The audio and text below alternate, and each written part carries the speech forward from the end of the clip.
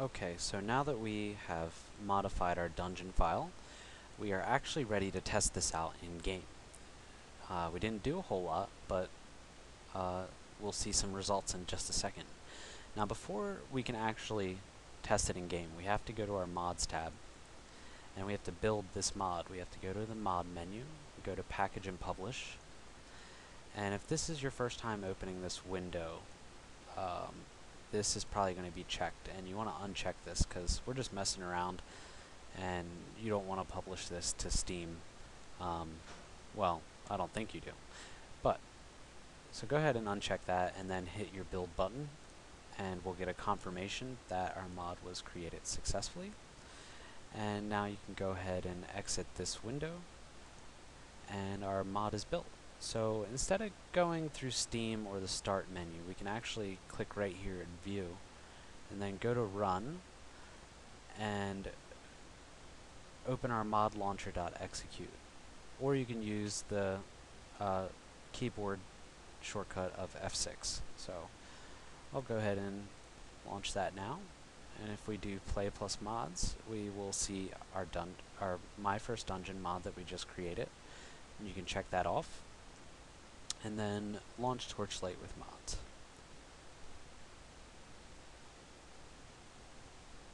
Alright, I'm going to make a brand new character here.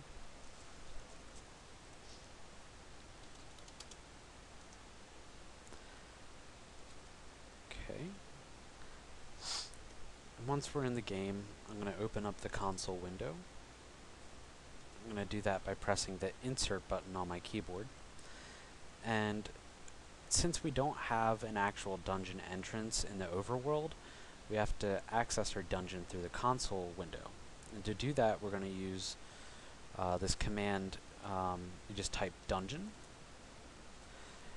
space and then the name of your dungeon. So My First Dungeon, and this is the name that we saved in our dungeon editor file. Okay, so now I'm going to go ahead and hit enter, and that'll load up our dungeon that we made. You'll see there's our My First Dungeon title, My First Dungeon over the map. Okay, in the console I'm going to type in Godspeed. That's going to set it to God mode and give me a speed boost so I can explore faster. So, here we are in this randomized dungeon that we just changed to suit our needs. There's a zombie champion and some zombie monsters.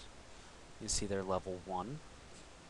And this is from our spawn classes and our level range that we set. So you can see it's all this stuff. I'm going to go back up to the entrance here, and this should take us to our standard exit location, which is the Salt Barrens.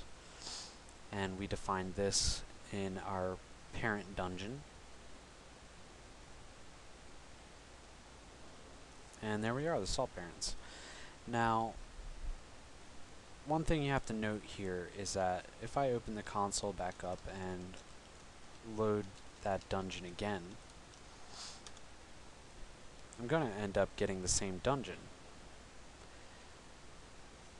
Now, if I want to load a new instance of this dungeon without exiting the game, all I have to do is type in the same command, dungeon, My First Dungeon. But now I'm going to do a comma, space, and then type any number you want. This is a seed. And a seed is a number that tells the computer how to randomly generate something. So you just have to use a different seed if you want a different dungeon. So 2, 3, 4, 5, that's going to be my number. I'll hit enter, and that will generate the same dungeon, but different. And the only other thing I wanted to mention here was the debug menu that we turned on in the settings file. If you hit Control F, it opens this little information pane down here, and that's what the debug menu does. So a little bit of information doesn't hurt. That's it for this video. In the next video we'll be talking about level rule sets and how to create custom monster spawn classes. Thanks for watching.